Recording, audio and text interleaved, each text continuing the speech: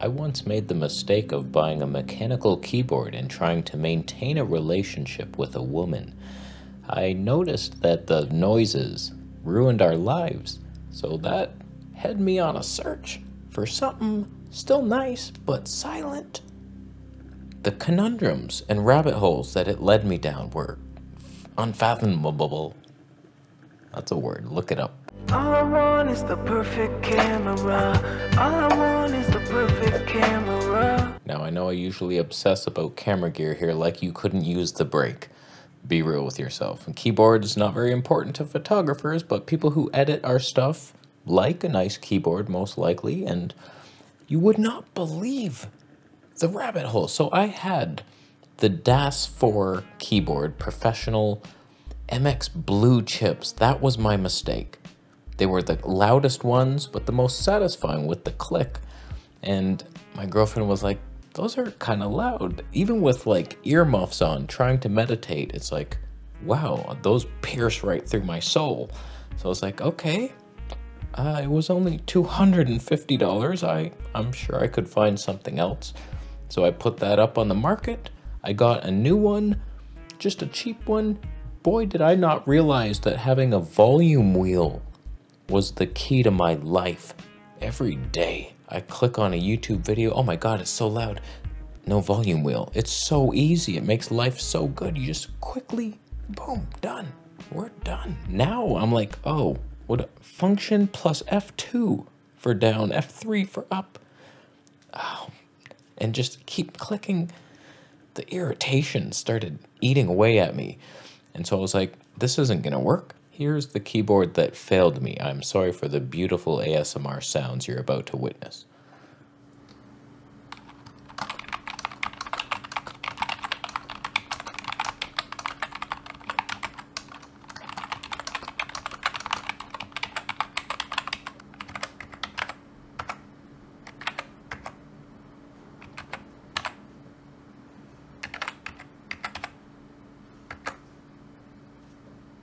So I became obsessed with finding a good keyboard that was silent but had a volume wheel.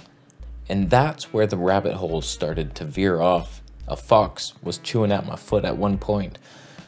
I realized that these super mini keyboards were kind of cool. I liked the idea of having hardly any clutter on my desk. And I was like, okay, what's the best one? Volume wheel, I found it. It's this little doozy.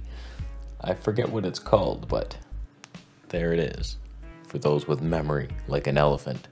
So I get this thing, perfect volume wheel. I think it's 75 keys, something like that. It's like a mix between the best and the worst. It has a delete key, which some of them didn't. I was like, what do you even do?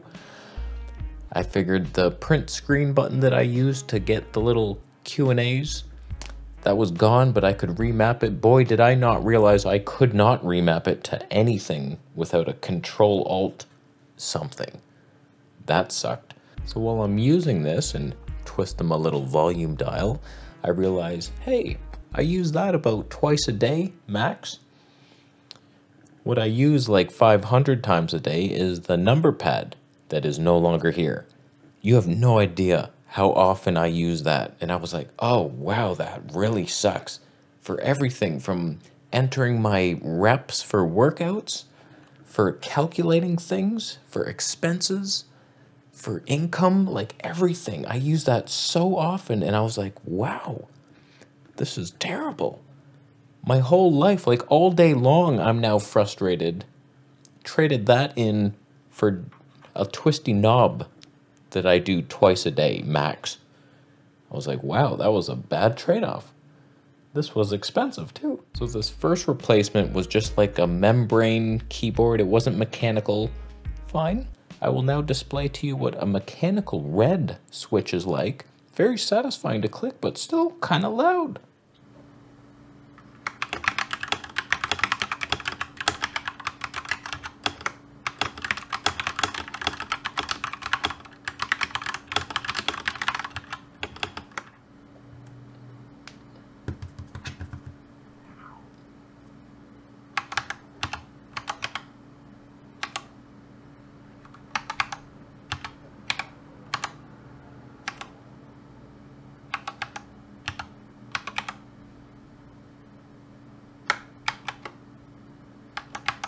You have no idea how long I put in the hours researching to get that one, and not knowing how, like, just frustrating not having a full keyboard is. And like my muscle memory, things were different in places, just even editing videos. I was like, oh, the delete button's there.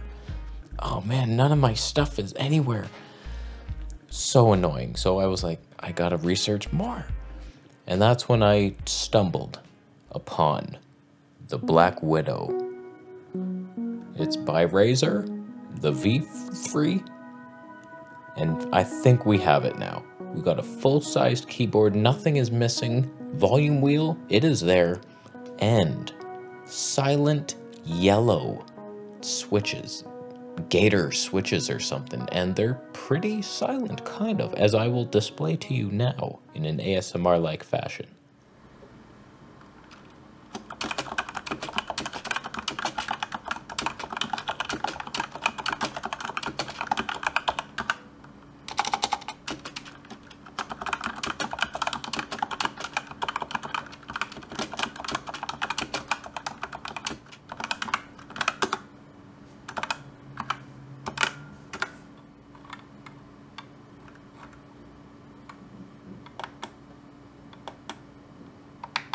The only thing I hate about it is, like, you can hardly see the keys, the numbers, the letters, everything. It's like black keys with a dark gray lettering. And I'm like, thank you for that.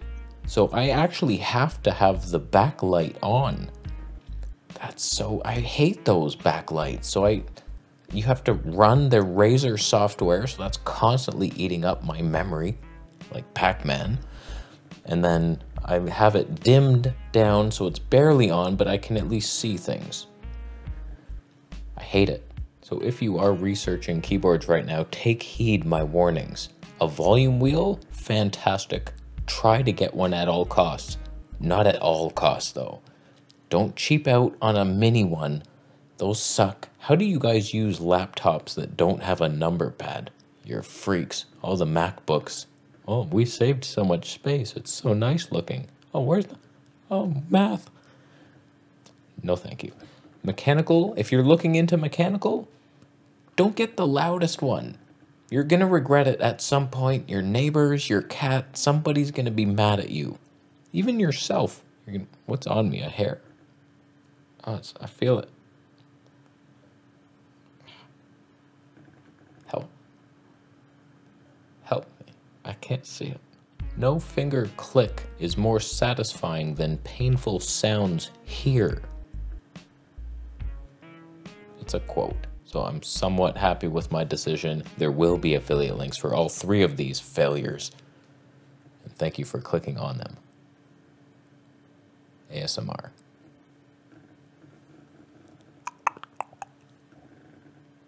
Subscribe. You're not going to want to miss out on this show.